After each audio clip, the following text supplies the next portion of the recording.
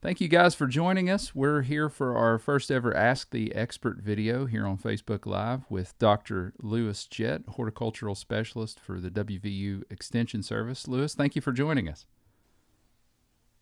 Glad to be here. We're going to dive right into some of the questions you guys have submitted to us on the Facebook page here. We'll start with Tiffany Ferguson, who seems to have an issue with the place she's hoping to grow her garden. Here's what she says. I bought a house last year and started a garden. Last year, a big area was just a swampy bog. I put all of my grass trimmings, veggie peels, coffee grounds, etc. in it and tilled it this spring. It went from standing water swamp to just super heavy wet mud. It's still too wet to plant in that area though. I added a bunch of peat moss, but I'm afraid of making the soil too acidic if I add any more. What else would you recommend adding to make it usable this year? Well, I think on that issue, adding more organic matter, like you did before, that sort of just absorbs the moisture and sort of makes it more saturated and holds more water.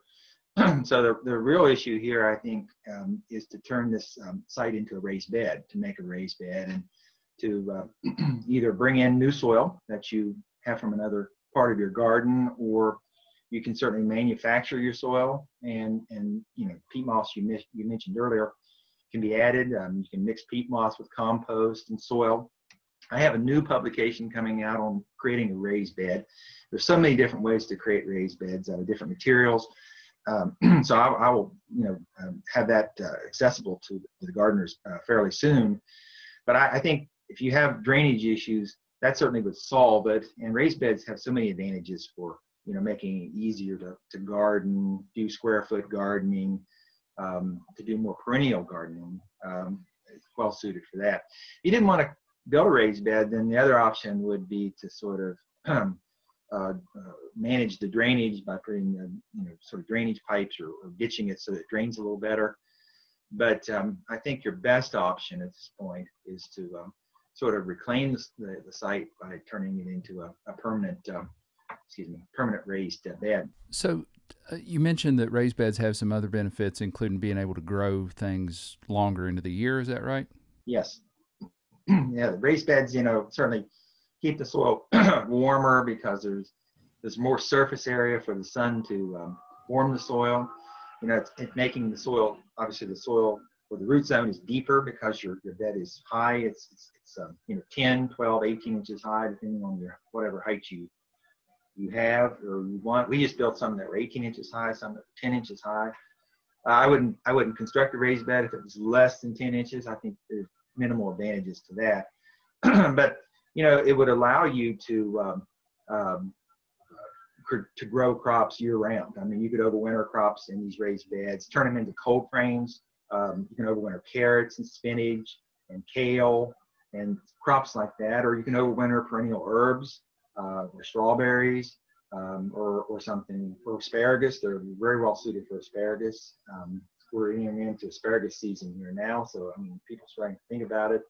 But I think just for long-term planning, I would think about constructing a raised bed on this site.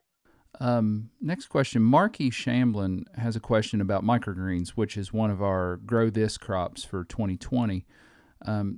They say simply, what are microgreens? When do we harvest them? And can we harvest them more than once?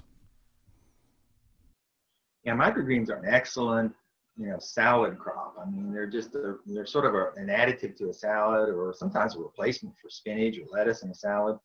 They're just miniature plants that are harvested at a very early stage of growth. Most of them are sort of in the cabbage family, like turnips, radishes, kohlrabi, cabbage, and then there are also beets, chard, many of the herbs, basil, lovage, celery, even.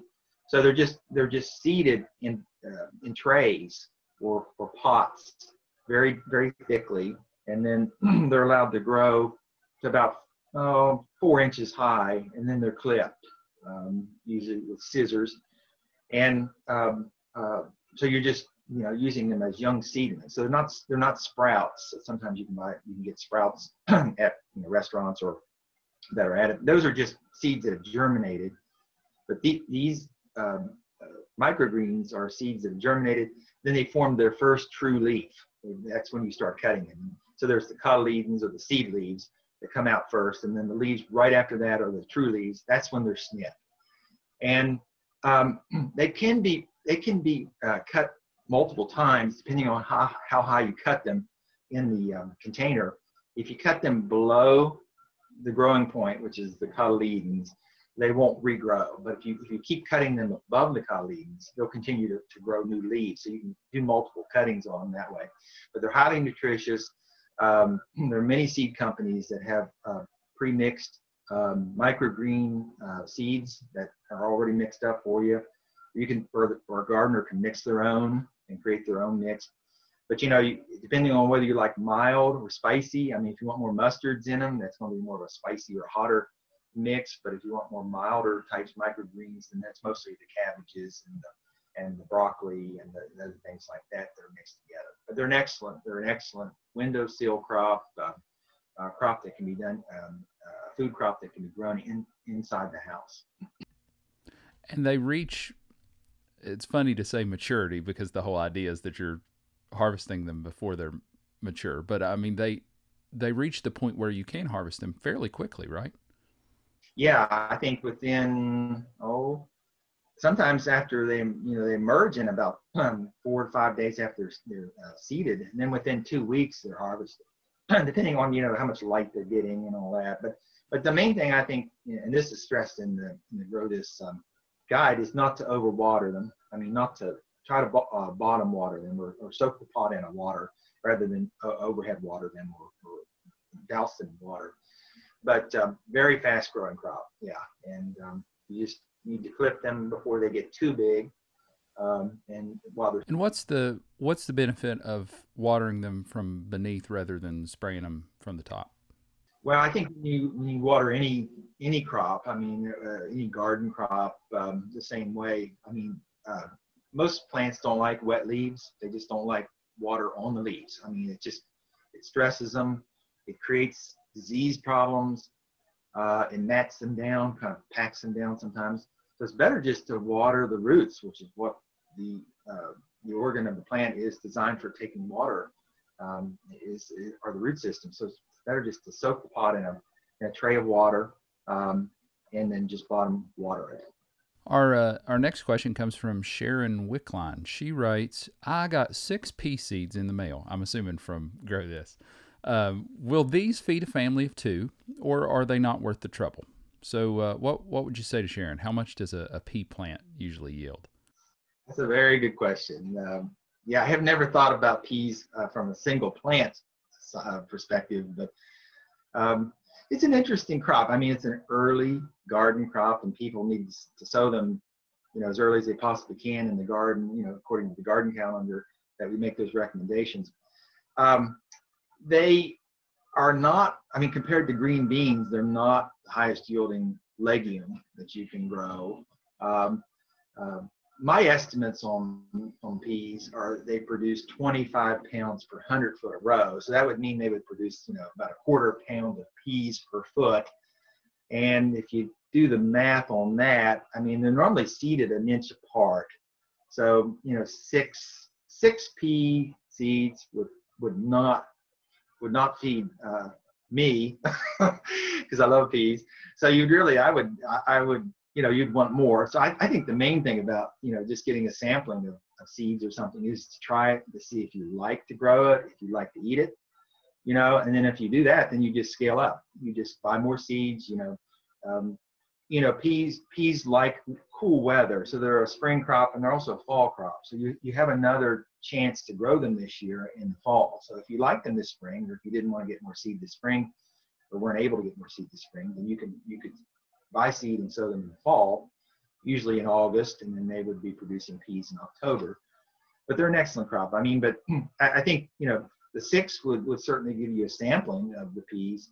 And I don't know if these are sugar snap peas or snow peas or shell peas, so that's a difference there. But they're not, they don't load up with a lot of pods like beans do sometimes. So you need a little bit more of them to get more peas.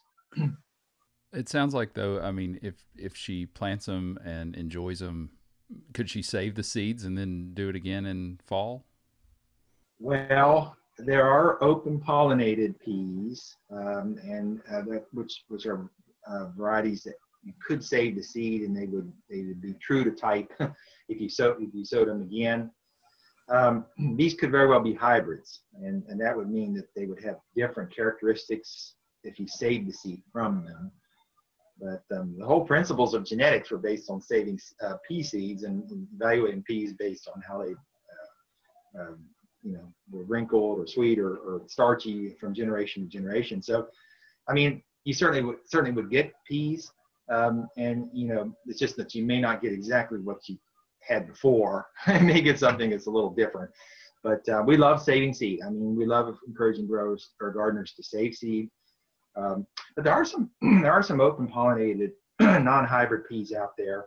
You just have to look in the seed catalog, and it'll tell you, it'll put an OP after them, and that means you can save the seed. But if it's a hybrid, which gives them an F1 after the seed name, that indicates that they're not going to be true to type than what the original plant looked like. So. We got several questions about starting seeds.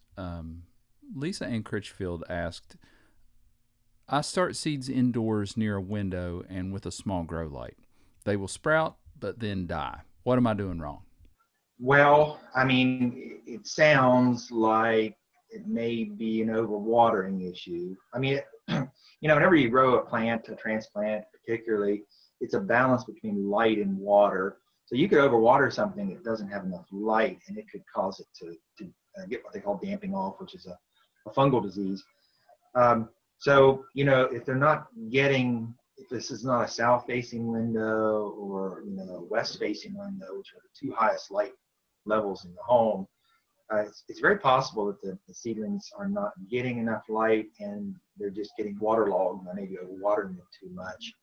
But, I mean, if a supplemental light is used, like an LED light or something, that certainly would improve conditions for sure. But I don't, without seeing what these plants really look like, it sounds like it's a watering issue to me. So I would sort of, I like to just water, let the potting mix sort of get dry to the touch between watering. So just don't keep it saturated constantly. That's not good for seedlings. Courtney Baumwell says that her indoor sprouts keep falling over. She wonders if an LED light would help. I think a supplemental light would help. It's very possible, even with seedlings like microgreens, they do need a fair amount of natural light. So if they're not getting that in the house, at the windowsill, then a supplemental light would definitely help. Plants will tell you if there's something wrong. I mean, they'll get stretched. They'll kind of turn color, yellowish color, if they're not getting enough light. But normally they kind of stretch out a little bit more than what they normally would, because they're trying to seek more light, and they're not getting enough light. So yeah, just kind of pay attention to what the seedlings and plants are showing, and then an LED light helps. I mean, I would think 10 hours a day of light would be fine. 8 to 10 hours a day would be fine. Okay. Robin Clark says that her baby tomatoes are laying down. She has 3 different varieties, and the roots are all straight. What sounds like is going on there? Well, that's a good question. Yeah. I mean, it's just possible that it needs to be trellised somehow. I'm not sure. I mean, if we're talking about these are tomatoes transplants or seedlings, I don't know. Is that what? Yeah, she didn't say. She just said full size. Yeah, she said baby tomato plants, right? So, yeah. Well, again, that might be an issue of them just getting what we call leggy or stretched. Etiolated is the botanical term for it. It just may be that they're getting the internodes, the area between leaves, stretches out. Again, that's probably a low light issue, but it could also be putting on too much water again. So just making sure that the seedlings get as much light as they possibly can. Even transferring them to outside, sort of a cold frame or something would be feasible here in the next week or two to get full natural light. So if they're just, if they're by a windowsill now, maybe they're not getting as much natural light as they possibly can. It may be possible to take them out during the daytime, and when it's above 60 degrees, and let them get as much natural light, then bring them back in during the evening when it gets below 50, and that would keep them from getting a chilling injury. People love their tomatoes. We have another tomato question from Julie Lewis. Love them. She said, would repotting tomato seedlings so they are more buried help produce a more robust plant when it comes time to plant outside? Yeah, I tell you, the thing about tomatoes, which is intriguing, is that the bigger the transplant, the bigger the yield. So, and that's just a matter of keep repotting, just going up higher pots, larger pots. I mean, we have people that even plant tomatoes finally in gallon-sized pots or above, because they produce big plants and then they fruit earlier and they produce larger fruit. So tomatoes and peppers are unique by the fact that larger transplants mean larger yields. Not all vegetables are like that. So if they're bumped up from like a jiffy pot into a larger pot, like a 4-inch pot or something that's an average size pot, that would certainly expand the root system on the plant and make the plant start faster, start growing faster, start fruiting faster. So yeah, I'm definitely in favor of large transplants for tomatoes and repotting them into larger pots. That's interesting. The larger the transplant, the more yield you'll get off the plant. Yeah, I mean it's unique to tomatoes and peppers and watermelons are like that. But other vegetables, you never see quite that difference all the time. But so yeah, I think that people that try to grow tomato plants in small containers are going to pay a price, because they're not going to produce big size plants when they're planted out in the garden. We'll stay on the tomato train here. We have some questions about blight. Mary Kathleen and Barry Wilkinson want to know, they say, our area has suffered an exposure to tomato blight more than 5 years ago. I've been able to grow cherry and plum tomatoes, even tomatillos, but any full-size tomato turns black before it ripens. What can we do to pick healthy beefsteaks again? That sounds like late blight to me. Without seeing it, I can't really confirm it. But it's interesting that Roma tomatoes or paste tomatoes and some cherry tomatoes are resistant to it.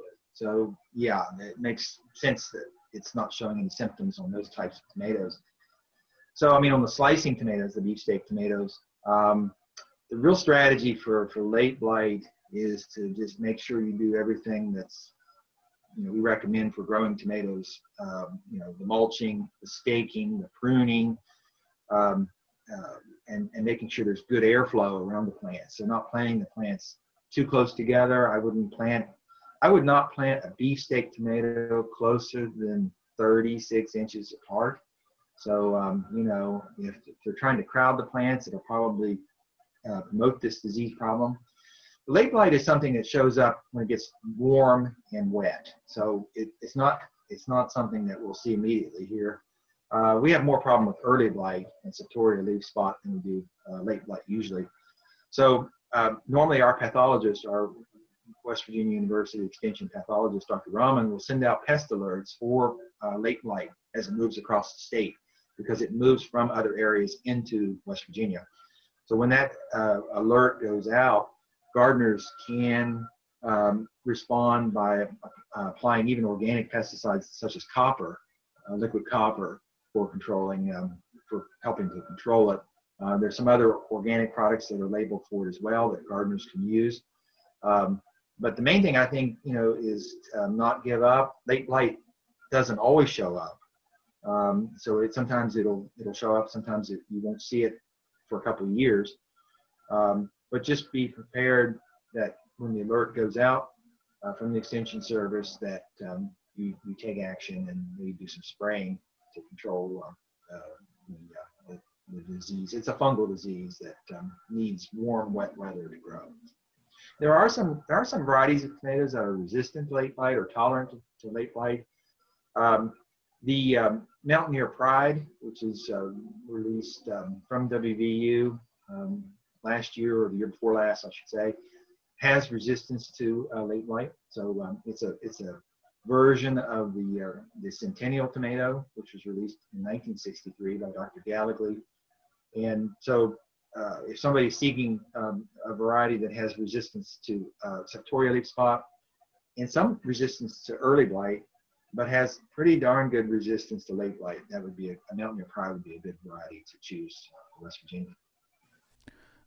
We have a lot of folks in our program who are gardening for the first time this year. Can you talk just a little bit about what blight is and maybe explain the difference between that early blight that you mentioned and the late blight? Yeah, it's sort of depressing sometimes when you grow tomatoes. You try to do everything right, grow a good plant, and then sometimes you get just wiped out by a disease such as blight, and it's not really anybody's fault. I mean, it's just it's just a natural occurrence. So I mean, here in West Virginia, as you mentioned, Zach, we have 3 types of blights that are mostly attack tomatoes: or early blight, late blight, and septoria leaf spot. And I would bet you would see one of those in every county in West Virginia during the growing season. I mean, we see areas of the state that have more septoria leaf spot than they do early blight, and vice versa. But I think it's just a multiple approach to dealing with these diseases. I mean, sometimes you can use genetic resistance, as I mentioned earlier with the Mountaineer Pride, but I think it's just good gardening practices. I mean, I would not grow a tomato if I couldn't stake it. You can stake it with an individual stake, or you can do a cage, or you can tie them to a woven wire fence or a cattle panel or whatever you want to do.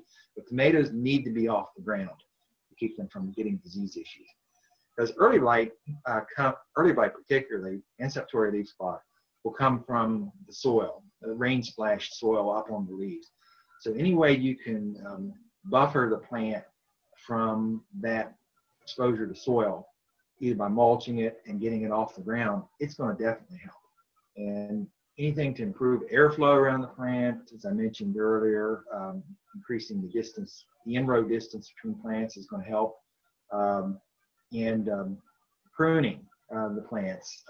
If I was growing an old-time variety of tomato, an heirloom variety, or even some of the hybrids that are fairly big plants, you want to prune, or what's called suckering the tomatoes. That's done before flowering or right at the first flowering. And that helps manage the amount of leaves that the plant grows and helps the plant dry out between rains and heavy dews, so it doesn't trigger these diseases. So these diseases are fungal diseases that, they need water to be activated. So they need wet leaves. So, if you have a lot of rain, you're going to have issues with them. If you overhead water with a garden hose, you're going to trigger these disease problems. So it's best to water bottom water, have a soaker hose or a drip irrigation kit in the garden that just waters the root system, not the leaves. Because everybody who has problems with these diseases tends to have a lot of wet leaves all the time. So if you don't want to, if the gardener doesn't want to use, soaker hoses, then if they're going to water, they should water in the morning and let the plant dry out enough before night.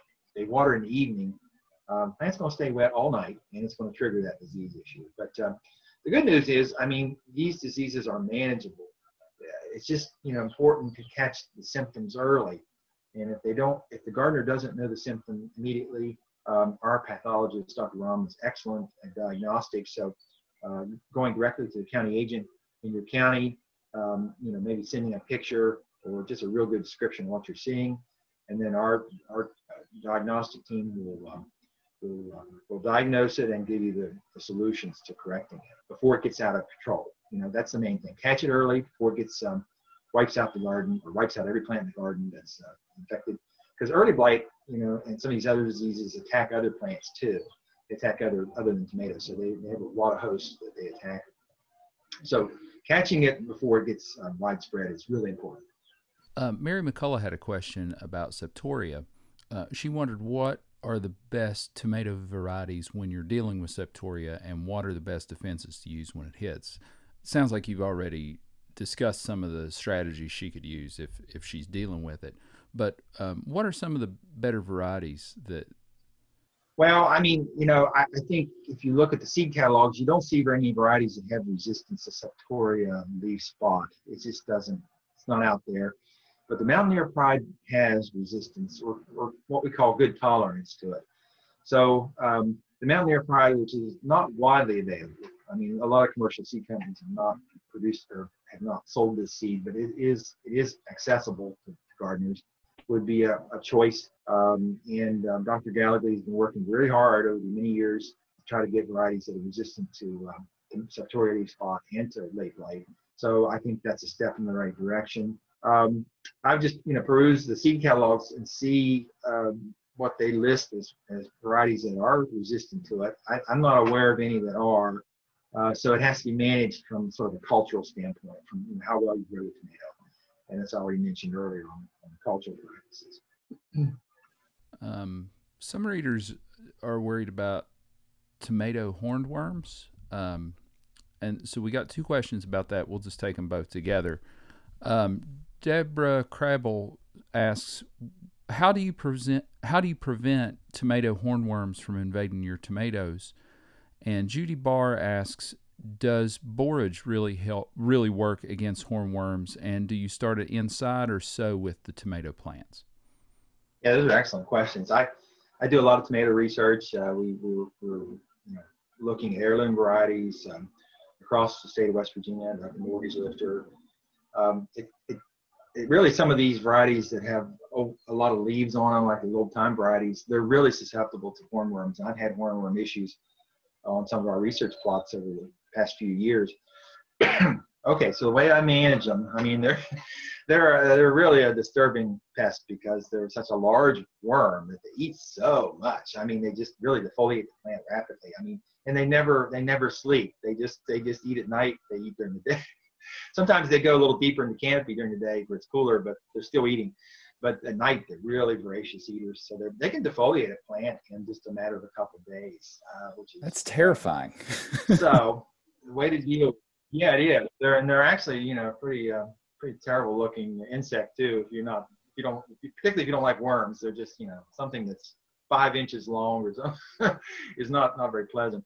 But there's good news here. I mean, there are natural predators for them, and sometimes I've seen them in our tomato trials, hornworms that have been parasitized by the wasp that attacks them. So they lay eggs on the worm, and then the eggs hatch and then actually feed on the worm. It's nature for you. But it's there are natural predators, wasp species that attack these hornworms. So if the gardener sees a hornworm that has these white egg casings on them, just don't destroy that worm, because it's going to be sort of an incubator for the other parasites, the predators, to attack other worms later when they hatch and lay eggs. So you do have some natural control that is going on as well. But I got to tell you, I mean, and I tell this to commercial growers, market gardeners, backyard gardeners, is just be vigilant in everything. I mean, just look at your plants every day, every other day. If you see something that's chewing out large sections of your leaves, I'd start looking, particularly on tomatoes and peppers and eggplants. It seems to favor and would even attack tomatillos and other things that are related to those. So anything in the tomato family, this worm is going to attack. So you might want to focus on that if you're seeing some defoliation. They're highly camouflaged, so it's sometimes difficult to see them because they really blend into the canopy fairly well. But you can sometimes see their excrement, their frass, that's dropping around the plant. So given the fact that you can catch them and find them on the plant, you could just physically remove them from the plant. I mean, just you don't have a lot of tomato plants, that's doable. If you have a fair amount of tomato plants, the strategy I use is I use an organic insecticide called Dipel, which is all organic, and it's usually at most garden centers here in West Virginia. It's just a wettable powder or liquid that you mix with water, and then you just spray it on the plant. And then anything that eats the plant is killed by this bacteria that's in the spray. So it's very effective on worms. So dipel for corn worms could be used. Dipel could be used for cabbage worms. Could be used for cornier worm. All the bad worms that we have with our garden crops. But getting back to I've grown borage. I mean, I love it. It's a great bee attractant. The flowers are edible, the leaves are edible. It's an excellent plant to bring in beneficial insects. I have not seen any research to show that it repels hornworms. I've read that.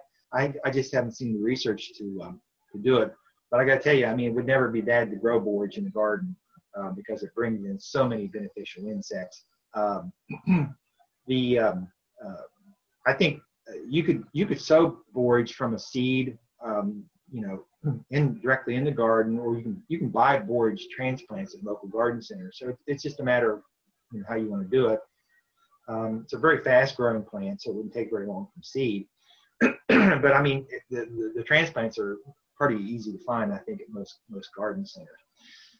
One final thing I did do a few years back is we interplanted basil with tomatoes, and we did feel that reduced worm issues. It wasn't necessarily hornworms, but it's tomato fruit worm, which is another worm that attacks tomatoes. So you could interplant something like basil, I think, which is well documented to repel certain insects.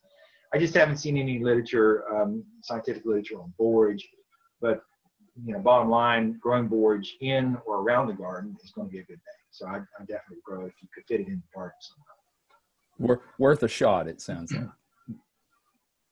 Yeah, absolutely, yeah.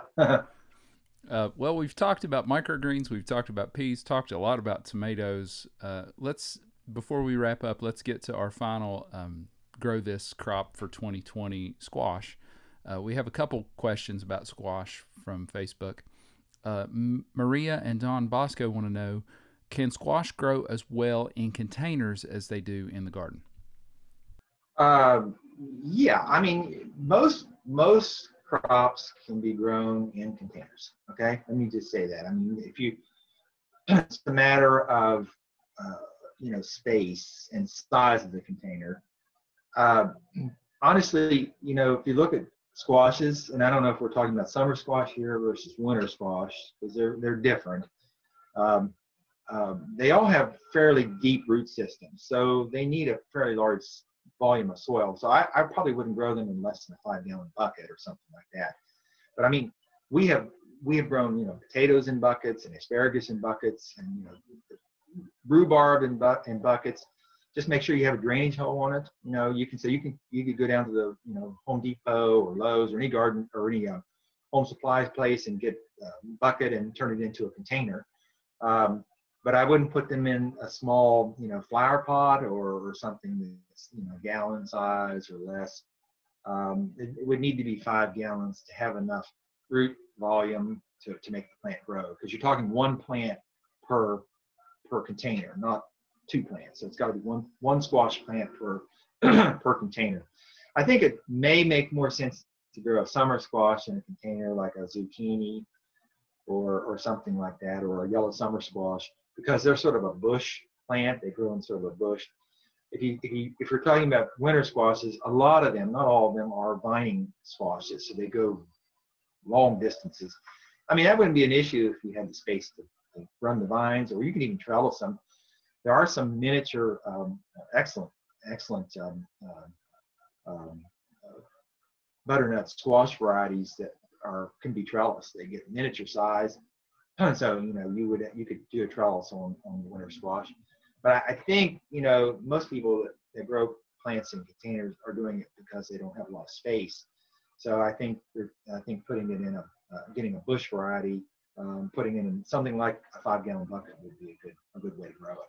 Just make sure it doesn't dry out too much, and make sure you have that drainage hole. And we'll make this our final question. Iris Pridemore wants to know, how do I keep squash borers from killing my squash this summer? Yeah, that's a big problem. there's a lot of issues with squash borer. It's an interesting insect because sometimes it's worse in certain parts of West Virginia than others. I'm not an entomologist, but my sort of anecdotal experience with this insect is it seems like it repeats itself in the same garden or location year after year. So sometimes, if you've never seen it, you may not ever see it, but your neighbor down the road may have a problem with it every year.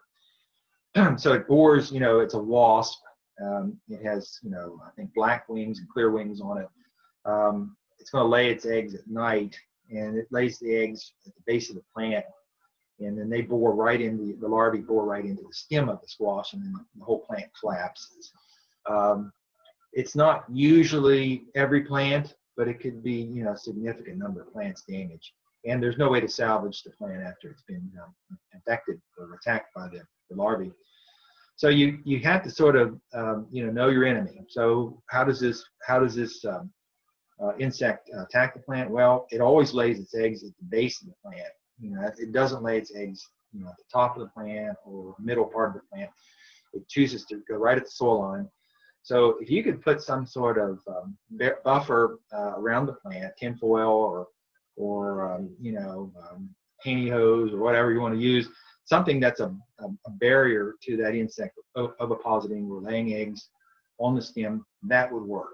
Okay, that's the non-chemical approach. There are no genetic varieties that are resistant to squash vine borer, so you really can't look at genetics.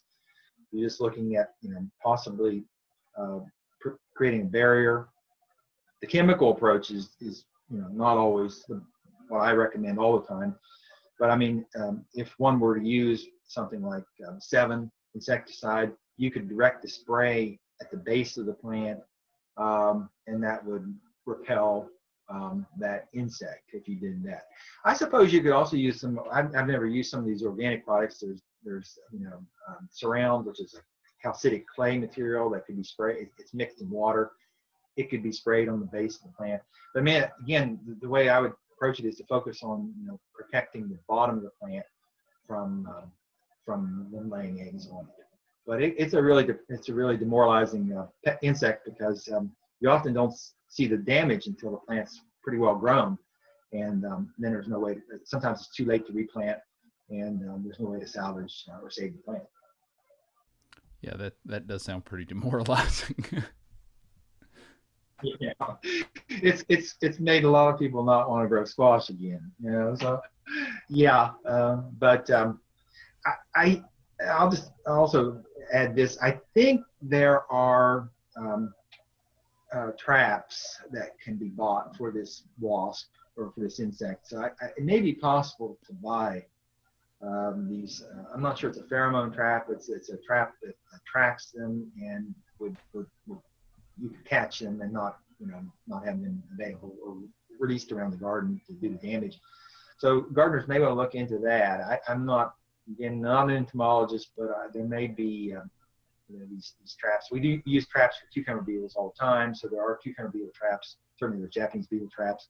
So there are insect traps that home gardeners can buy, and I think they could investigate a little bit more into maybe getting a squash vine borer trap and see if one is out there.